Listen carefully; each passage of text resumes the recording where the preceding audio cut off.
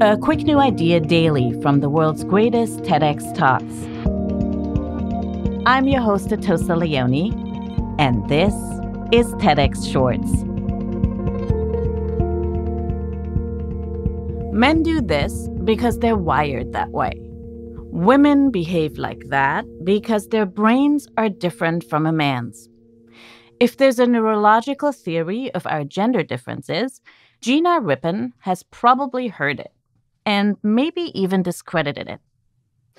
Gina's a neuroscientist and author of the book The Gendered Brain. She explains that gender gaps come not from the ways our brains are built, but on how we interact with the world. Male and female brains, then. Did you know that currently there are only 6 women in charge of the biggest 100 companies in the British Isles today? Such a small figure, it's outnumbered by the number of male chief executives who are called Steve. The world is full of gender gaps. And where do those gender gaps come from? Across the world, we see all sorts of different gender gaps in achievement, in political involvement. So we really need to ask ourselves, what is it that's causing these gaps? Blame the brain has been a very popular mantra. Men and women obviously have different brains. Presumably those Steves at the top of their game have got more efficient brains, certainly bigger brains, of course, than the Angelas and Zoes scrubbling around in the lower reaches of their organisation. But we need to remember that this story started well before we even had access to the brain.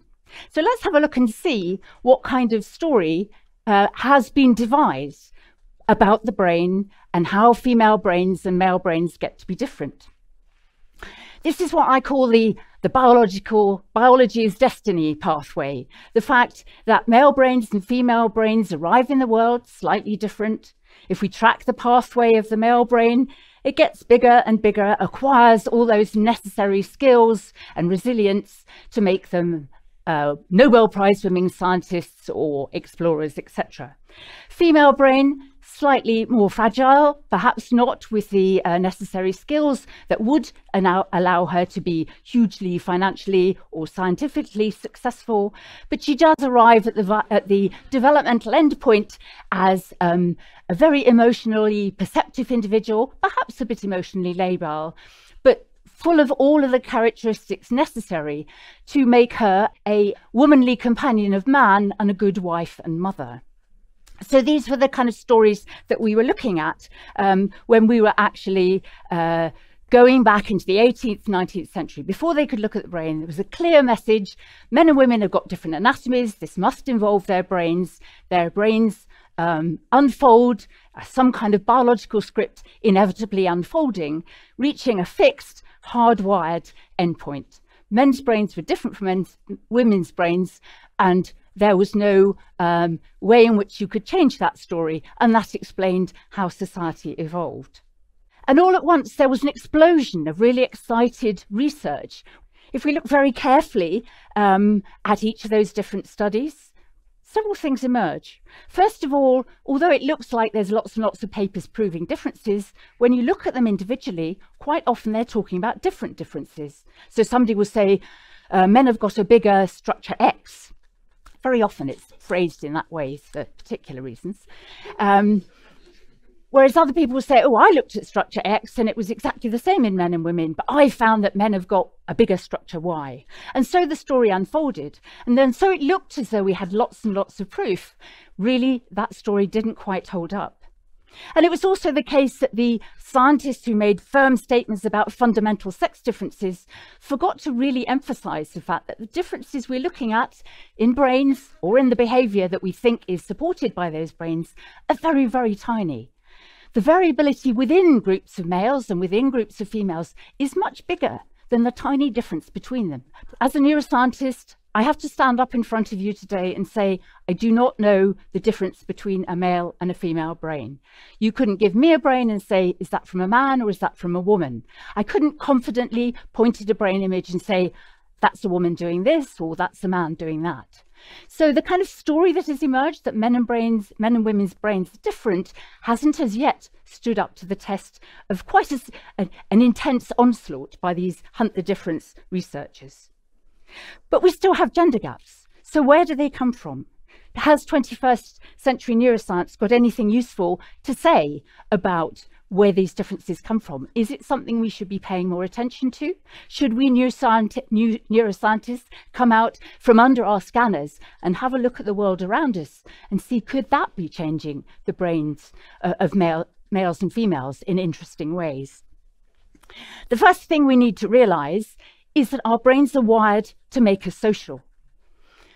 We have an amazing array of cognitive skills: linguistic, creative, scientific, musical.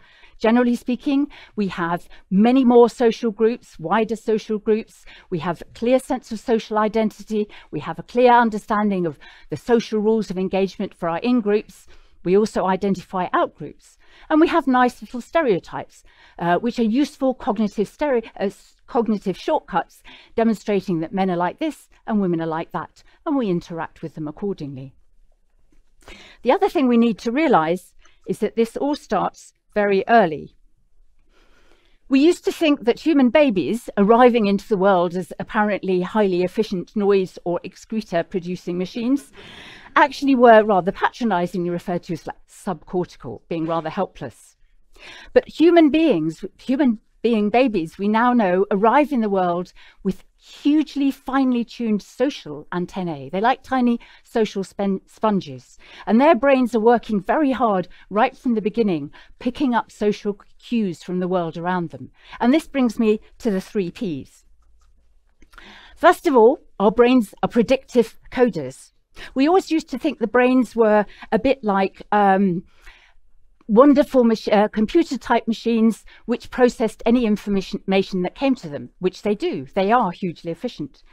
But we now know that our brains are also making future predictions, that actually what our brains do is quickly take us through the world via lots of shortcuts, lots of guesses. You might think that we're actually being driven around the world by a guessing machine. But actually, usually, the brain is highly efficient. So our brains are predictive coders, a bit like sat-navs, driving us around the world and keeping us out of trouble. We also need to realize that our brains are plastic, that they respond throughout our lives to the kind of experiences that we have, and that we really need to know that this isn't just true of baby brains, it's true of all the experiences we have. So the events and experiences we have will change our brains throughout our life. If we're a taxi driver, and doing the knowledge in London, the bits of the brain responsible for that will get larger as we acquire the knowledge. If we have a look at what looks like spatial sex differences in particular kinds of ability, they look like innate ones because men do much better on spatial tasks than women. But actually, if we take into account different kinds of spatial experiences that individuals have they played with construction toys as a child? If you want to improve somebody's spatial skills and overcome a sex difference, just give them 3 months of intensive Tetris training. Their brains will change, and also they will be better at spatial tasks. So what looks like a sex difference is in fact not a sex difference.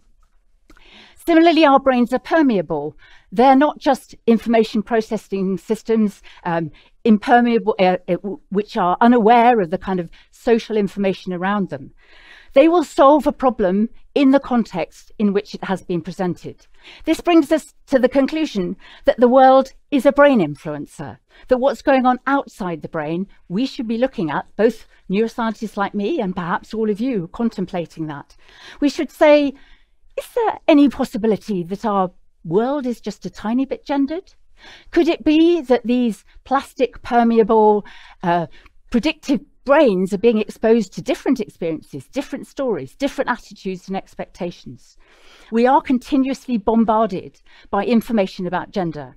And I don't know if you're aware of the existence of gender reveal parties, where 20 weeks before a baby even arrives in the world, a scan will pretty reliably demonstrate that it's going to be a boy or a girl, queue for a huge party where you can release blue balloons or pink balloons, eat blue cakes or pink cakes, and have different kinds of congratulatory messages if it's a boy as opposed to if it's a girl. So this society really codes this difference importantly. And the pink or blue tsunami that washes over tiny babies when they eventually arrive is another powerful code. Toys. I've already mentioned the importance of construction toys. Who gets to play with Lego and who gets to play with a princess doll? We need to look outside our world. We need to understand that our world is just as brain-changing as any kind of genotype or hormonal marinade. So the take-home message is very much a gendered world produces a gendered brain. The TEDx talk you just listened to was recorded in Cardiff, United Kingdom. All TEDx events are independently organized by volunteers who believe in TED's mission of ideas worth spreading. Special thanks to the organizing team at TEDxCardiff. Want to listen to more TEDx talks? Explore the entire archive on the TEDx YouTube channel. I'm Atossa Leoni. Thanks for listening, and see you tomorrow.